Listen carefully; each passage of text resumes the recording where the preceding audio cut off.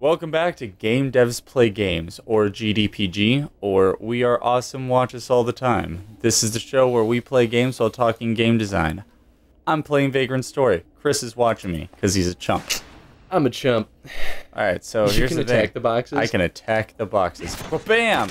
Now that I can attack the boxes, I can pick pick this box up. Sometimes. Puzzles, am I right? And then... So could you actually screw yourself there and not be able to solve this puzzle by breaking both boxes? I could leave the room and then come back. Can I actually? Yeah, I could leave the room because this this unmovable box will be able to get me back. Okay. Yeah, that. So I've done this, and then I do this. That's such an easy level design flaw to make. That's why you make focus testers. I'm gonna say this right here. Pull the lever. Yeah. Why would you not pull the lever? This doesn't happen often. I've never seen this lever ever again. I haven't seen it since, and it's never given me this type of choice before. The best part, too, is that it's using the dialogue bubbles. Yeah. So it's like it feels important. And this, on the other hand, is common. The door's closing. You've only got... Oh, shit. Okay, I made it through. I made it through, guys. Otherwise, the door closes, and then I have to go back and re-pull the lever. Really? Why do they do that? To teach you that later on, that shit will happen. Well, yeah, I mean, that's what I figured, but, like, is that a good challenge later on in the game? No, it's all annoying. It doesn't belong. We've gone over this. I guess that's fair. But it's not even a puzzle. That's just, like, a dick platformer mechanic. Yeah. It goes back to that everything is timed. Papa? So that boy you saw there was that white figure in front. That. You mean the one that was monochrome like we are right now? Exactly. Did we have a kid, or is that us? Who knows? Oh, dang. He looks kind of like us. Ashley, what's his name? Ashley Riot. Yeah. Everyone keeps calling him Riot, so when you call him Ashley, so now I'm like, oh, wait. It's Ashley Riot. But I don't think you're understanding. But this. What's his name? Ah! Alright, where am I going? Okay. So, speaking of the level design, well, I guess, like, how do you feel about it? Do you think... I feel like a lot of this is really just the same thing, and the only thing that really makes it different is, I guess right now, the puzzles. Because even when we were fighting things, it was like, oh, kind of flat ground with a little bit of platforming. So that is one of my major complaints about the game is, in general, a lot of it feels a little grindy. The levels, the puzzles can feel a little grindy. Like, I basically just did the exact same puzzle. I hit a box, which allowed me to pick the boxes up and move the boxes elsewhere to then jump into an area I couldn't go before. The only difference is this time there wasn't a lever, so technically this puzzle was easier. So yeah, that does seem a little like... Why is this here? Also, why do counter they... flow. So... yeah, pointless level design works. So, yeah... We talked about this during the Zestiria playthrough, too. Just, like, places you can go for no benefit, just you waste the player's time. Yeah, that happened a lot in Hyperlight Drifter, too. It did. But you know what? More at than the end I of the, expected. More than, yeah, but at the end of the day, I was still like, it was satisfying because at least I was like, oh, I went here and there was nothing here. I can check this off the list. I know there's nothing here. And I think that's why it was important because the game was explorative. Exactly. Yeah. And in this case, there's nothing like that. It's very, like, each room is very straightforward. Is there a challenge in front of you? Surpass it. If not, keep going. Because there's no, I don't have to go around checking crates or anything, which is kind of good because actually that bothers me. Old games used to have this thing where you just walk around button mashing, right? You just you'd be like, anything could be searchable at any point. Anything could be searchable. Is there something in this box? How about this wall over here?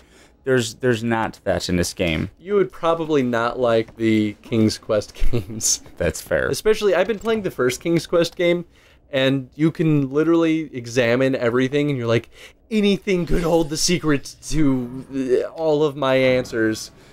All of my questions. Yeah, I would not be a fan of that. I love it though. I always thought that the original King's Quest was one of those games that everyone's like, it's so unforgiving and it's so hard. And yes, it is really hard, but it's actually a lot easier and more fun than I thought it would be. Maybe that's just because harder games have come out since then and they've changed things around. Maybe. Yeah, I don't know. I mean, obviously I haven't beaten it, so I could be talking out of my ass right now for all I know. That is fair. Oh, another treasure chest, and we got some cure potions and cure bulbs. Bulb? It's a bulb. It's a bulb of herbs. Bulb of herbs. But we got our things, so now, oh man, like treasure chest and a save point. This feels like a boss battle's gonna coming up next. Like, find out. They want us to be prepared for something. I'm not going to be happy about this. Oh, we get to find out the source of the earthquakes. No. Probably we get to find out the source of these quakes. Yeah. I wonder what it could Minotaur? be. No. Yes. Probably not. Dang. All right, so I think he's a beast. So right now, if I had, like, the very first time I fought him, I remember I was like, I would be too. Okay, cool. Just change my. All right. Okay, he's not close enough.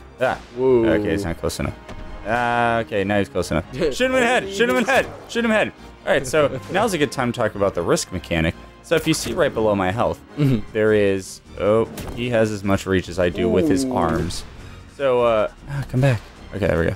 So I have. Oh crap. That risk mechanic. As that goes up. By the way, the quick being able to see, that's really nice. I'm really glad they have that. So yeah, there's a risk mechanic, and as I attack or use defensive chain abilities, which will come up later, my risk goes up, and when my risk goes up, I have a less likely chance of hitting, and do less damage. Okay. And the idea is you are a risk breaker. Your character, no matter the idea of the concept behind a risk breaker is they can be put in any situation, and as long as they never lose their cool, they'll survive through any scenario. That is the concept of a risk breaker. As long as you don't lose your cool, you can survive through anything. That's kind of cool. And that's how the game is like. That's how they treat it. That's how they treat it. Because as you do stuff, your character panics more, and as they panic more, they become less effective. So is it just any action can kind of increment that risk factor? Every attack, and every time I use a chain attack or a thing. So in a way, it actually encourages the player to be as efficient as possible. Yeah, if you just go wailing on them, just like chaining, because you can do that. You can get good at this game and be like, oh man, I just chained like 15 times. And then you look at your risk and be like, oh, my risk's at 50. No wonder I wasn't hitting him all those times I was successfully chaining. Yeah. So then, is there a way to reduce your risk mid-combat? Yes, there are Vera bulbs or Vera. It's basically like I have Cure bulbs and then I have Vera root.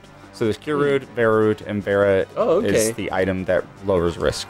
So really, at the end of the day, risk is just sort of another stat that you have to pay attention to. But notice how now this weapon is doing 60 while the bow is only doing 30. Ah. Pausa. Nice. I'm gonna keep smacking you in the head. You know, as interesting as as interesting as he is as a boss, I feel like this combat wasn't as interesting as it could have been. I mean, I guess it is still an RPG at the end of the day, so what more should I be expecting? I don't think it's bad. The beginning of the game is a little dull.